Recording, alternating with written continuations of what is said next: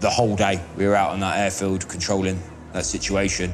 I can't remember exactly who it was in the line of people who passed the message back saying there are people dressed in black, and traditionally that's how the Taliban dress. They dress in all black and they're carrying weapons.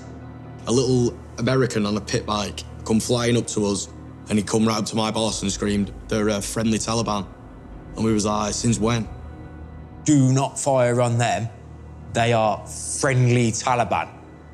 I was like, oh, I wonder what that is.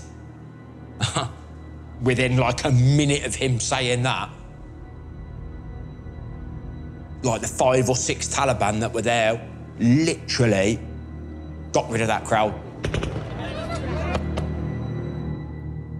And we were thinking, we need more troops and we need them now.